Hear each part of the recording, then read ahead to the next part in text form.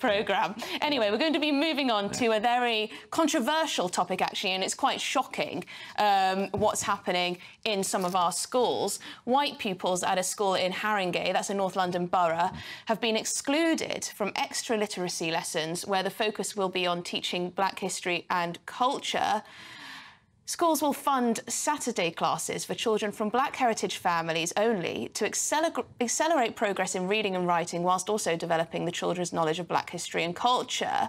Parents were informed that no comparative course will be offered for white pupils or presumably any other ethnic group because, of course, North London is a very diverse area. It's not just black and white kids that will be going to these schools. So I want to get the thoughts of my panel on this one because I'm sure you've got some very strong views. Peter, you often talk on your own channel, yes, the New Culture Forum, about the toxicity of identity politics. Do you see this as well, the logical conclusion of that ideology? Yes, it absolutely is, or should be. Not the logical conclusion so much as one of the obvious results of it, actually. I don't mean to split hairs there.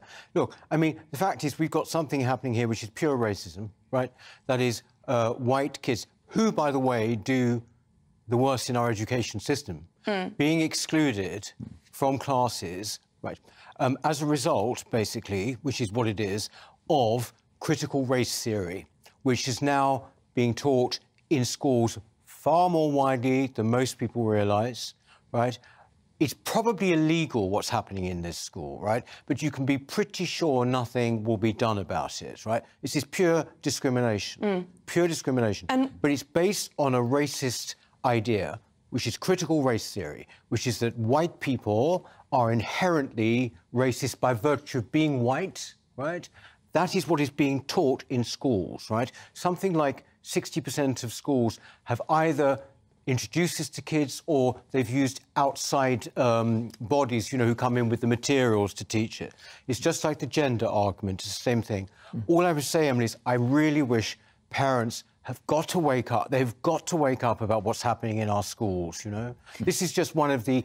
I think we're going to see a lot more of this. It's worth saying that this is a council initiative more than the schools per se choosing to do this. It's something that's been offered by the council on behalf of the Haringey Education Partnership. But it's quite extraordinary that any additional extra resources would be given, provided to students based on their ethnicity. I mean, there's so much to say about this. I mean, it's patronising, for one thing, that it's only the black kids who need extra support. But what do you make of it, Stephen? It's also slightly confusing when they say, you know, people of African or African heritage. I mean, you know, where on earth does that end? Look, the other thing that worries me about this actually happened last September. It's only just come out now because some parents have been complaining to Haringey for a long time. And it also costs £400 a time.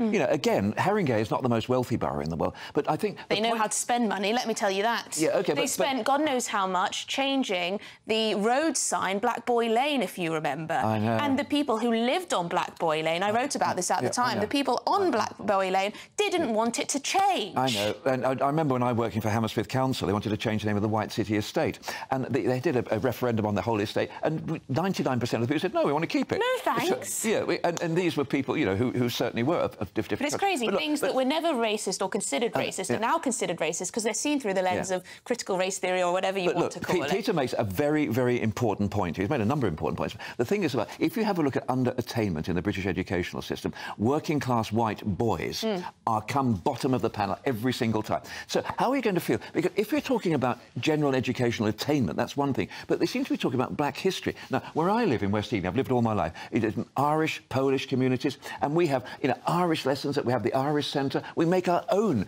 education. The Polish Saturday schools do that. You don't need to have it spoon-fed to you. If you want to cherish your culture, go ahead and do it, but don't expect the state to pay for it. And above all, don't expect to be having that at the disadvantage of somebody else. It's quite interesting, Peter. I'll come to you in just one second. I just want to put this to you because I think the Telegraph broke this story, or at least reported on it first.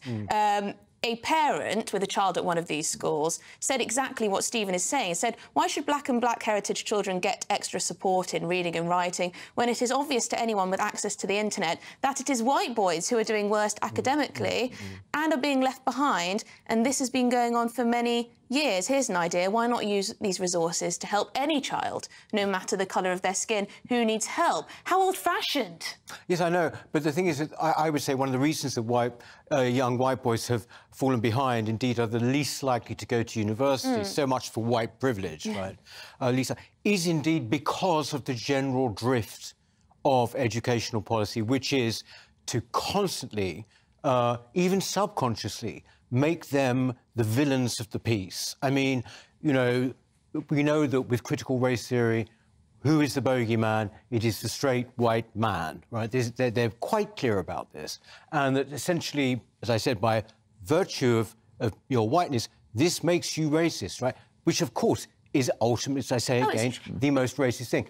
But the fact is that what worries me, I think, was far more important than that, is that this is happening in our schools. So you're having kids coming out with all of this in their head, just like with gender theory too. Parents, I really appeal to parents to look and see who is providing the materials for these classes, and then you've got to demand to be able to see it, because that's the other thing. Quite often, behind them. Schools will actually, they will say, oh, no, we can't, because of commercial reasons, we can't show you and all of this.